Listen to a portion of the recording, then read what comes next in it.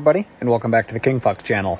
My name is Matt Conacher, and I'm building Kit Fox Model 7 STI. In this video, I'm going to be unboxing my new small rig for the iPhone 14 Pro Max. And I had no takers on my merch giveaway for the iPhone 12 Pro Max, so I have two now. One's sitting on the shelf collecting dust, and here's the other one. So I'm gonna open it up. All right, let's see what we got here. About the same thing we had.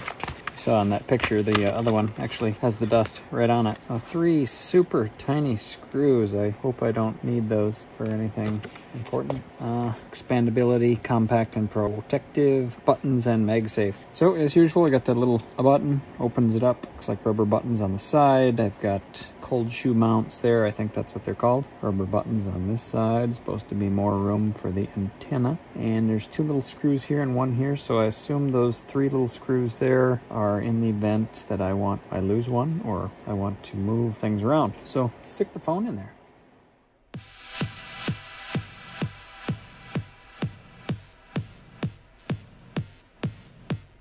This case has a larger access hole on the side for the phone silencing button, which is a nice improvement over the previous model. You just click the button on the side, give it a little shake. This one's a little bit tight with that rubber gasket in there and the phone drops right out. Give it a pull and then you can stick it back in whatever case you want, so it slides in there pretty easy. All in all, it's a really good case. Also picked up a new case from Casetify, which I saw online, and they embossed this, and it's got all these nice little things in it. It's got the anti-shock corners, so supposedly you can drop it from 20-some feet. So yeah, that one's pretty nice when I'm not in the small rig case. Cameras I've been using in an attempt to bring better footage to the channel. Got the GoPro 9, the 3, the DJI, an older Sony Cybershot, of course the iPhone 14 Pro Max in the new case. And not in the field of view, but recording with is the iPad. So all in all, I have a total of 6 cameras. So hopefully there should be no excuse for poor camera angles. This particular day I got a box in the mail, and I'm not sure what's in it. So let's check it out. And this baby's heavy. Would you look at that? It's a one wheel. It will help me build faster as I'll be able to spin around the airplane faster.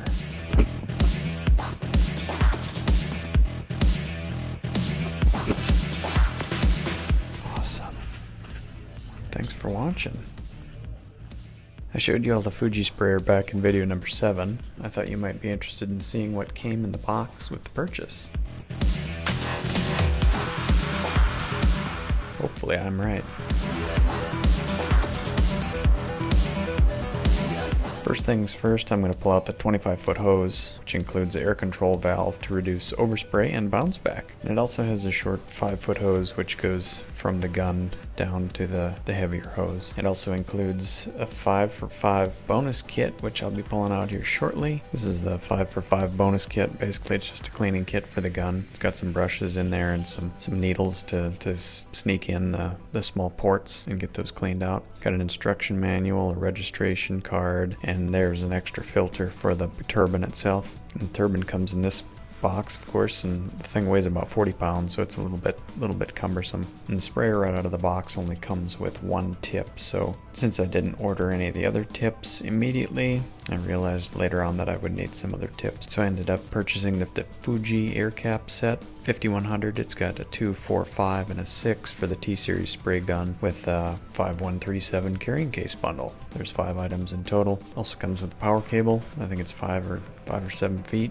Maybe even a little bit longer. But you have to screw it on to the sprayer itself. And then there's a small screw packet there that I just placed down on the table. Those are for a hanging bracket for the gun that mounts to the turbine itself. Inside here is some more instructions, another registration manual, some instructions. There's a kit in there also, and it helps you measure the viscosity of whatever component you're going to put inside the canister. There you can see the gun and the measuring cup inside the box there. So all in all, pretty tidy package. I'm looking forward to using it here shortly.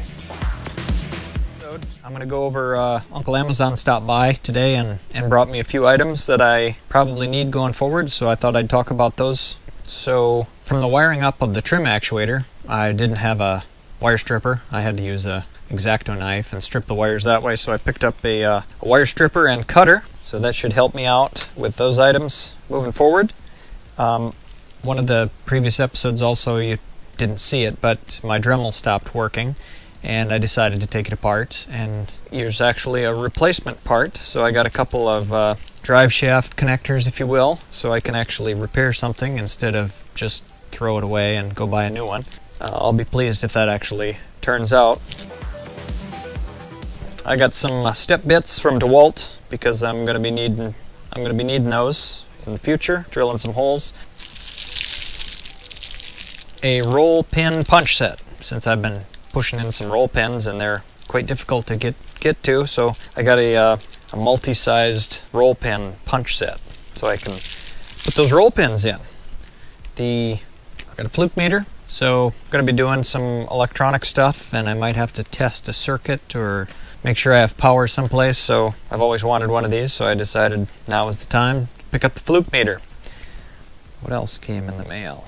You probably saw the shear pin, or the pin in the flap lever detent that I drilled out and then broke the drill bit off in the detent pin. If you hadn't, go back and watch that video, but if you have seen it, obviously I had a little problem drilling perpendicular to the workpiece, so I picked up it's a mini V-drill guide, so it helps you guide your drill bit and keep it perpendicular to the workpiece, and it works on round items as well. So I'll showcase that hopefully in the near future. I did some safety wiring, and I did it incorrectly working on both sides of the flapper-on mixer, so I had to cut them off and then do it again. And there's a lot of spinning of the old pliers, so I picked up some aviation pliers that you can do your zip tying with faster. Pinch it on there and pull the handle, and it spins the wire tie down. So I got 2 sizes of those, just because the 2-size kit was cheaper than just buying a single, really. So I've got a big one and a small one. I got a Fabric Pro iron. I know I'm putting the cart in front of the horse a little bit, but I was looking at that other iron, and you need a thermometer and a temperature gauge, and you're trying to calibrate the temperature right. So I found this digital iron online, and since they're hard to find and everything seems to be out of stock for some strange reason, I decided to pick that up while it was available. And then a couple other things for cameras, since my camera angles have not been very good. I got a tripod for the iPad to hold that, so I can get better shots. Then I picked up a small rig case for the iPhone and a small rig clamp, so I can clamp the iPhone onto any parts of the fuselage, so I can get again another better camera angle as I'm working along, and you guys could see what I'm doing a little bit better. And then for the old trusty GoPro 3 Hero 3, I found this, well, like everything else, made in China, kit that's supposed to hold it in a container, because my plastic container that holds the GoPro is broken. So hopefully I can get that rigged up to a Joby or anything like that. And speaking of Joby, I got the GorillaPod action tripod, so that I can hook a DSLR on, or another digital camera that I have, again, for better camera angles. So that leaves 1, 2, 3, 4 cameras that I should be able to capture a little bit better and in more detail what I'm actually working on, so you guys can see that in the future, because that's probably just about as important as good audio, and hopefully this audio is kicking. So with that being said, moving on into Next, the episode, I'll be picking up where I left off, and I'll finally install the center console side panels. Thanks for watching this video. I hope you guys didn't mind the demonstrations and showing you guys some of the things that I've been using throughout the build. And if you're in videos like this, in addition to the build, let me know in the comments down below. Have a great day, and we'll see you on the next one.